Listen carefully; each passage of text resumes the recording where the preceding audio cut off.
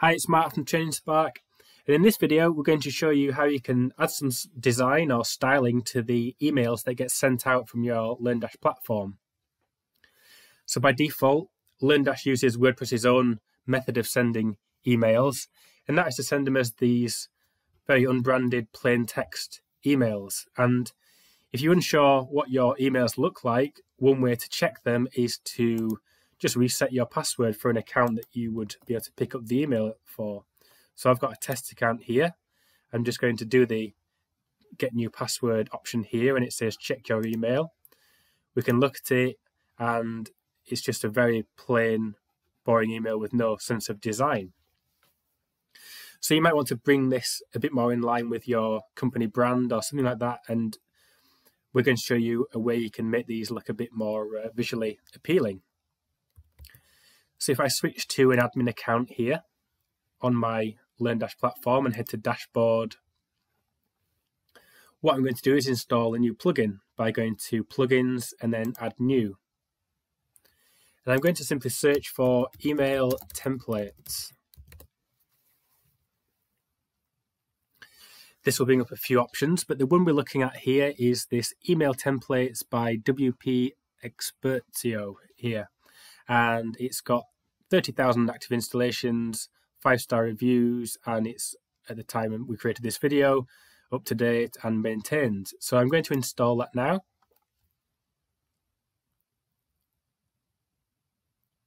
And activate it.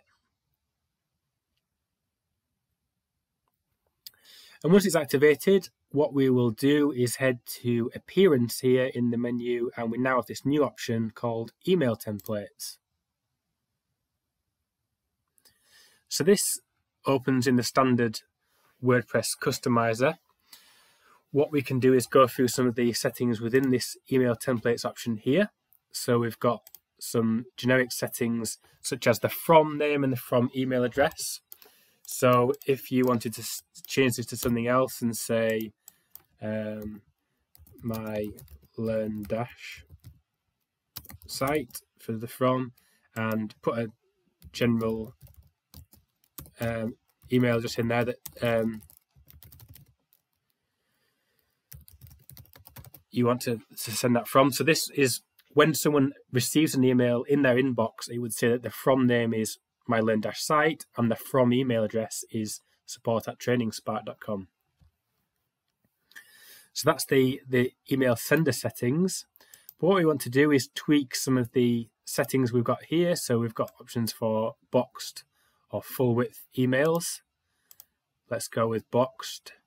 And we can do things like change the overall background color that appears around the outside if we wanted to. So we could make that a, maybe slightly less garish color like this one. And we can change other aspects of it. So we'll set that. We can also add some custom CSS to this as well, if you wanted to do that, for this email.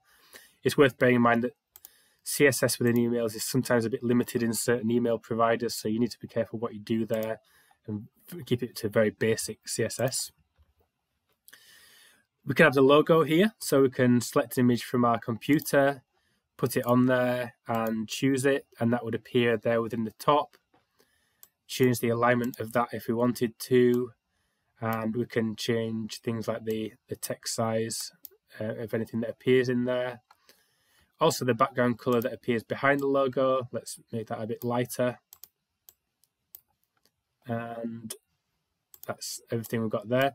I think if you did have a smaller image here, I think I've uploaded quite a big one there, that would be a bit smaller in that header. Likewise, we can change things like the body background color and things like the text size that appears in here, as well as what the text color. So if we darken that a bit and change the link colors, so if I made that red, we've now made it a bit more on brand. Finally, we can change things like the footer of the email here, which is the bottom gray bit, and change what the text that appears in here is. Something like you can unsubscribe via your profile or something like that. And we've got a nice bit of text here that we can add, and likewise we can change the background color of that if you want to, and the text color that appears in it. And we can also change whether there's this powered by option, which I think is just the plugin's own information, but we'll leave that off. There's no real reason to add that unless you particularly wanted it to. So very quickly there, we've just created a nice quick email template, and if we click publish, any emails that get sent out from your system, be they LearnDash emails or password resets or anything like that, would now be in this template. And just to check that again, what I will do is go back to the password reset page for this user, generate a new password here, and we should get a new email coming in at some point, hopefully soon. Let's just try that again, make sure it is working. So lost password, put that in again, and we've got a few in now. So the one that just came in now has this branding, so it's all looks a lot better than it did before. So it's got all the same information, but just looks a lot nicer if you compare it to the original email, which is here, which was all just very plain. So I hope you find this useful, and if you got something out of this video, please give it a like, and if you'd like to see more like this, please subscribe to the Training Spark YouTube channel.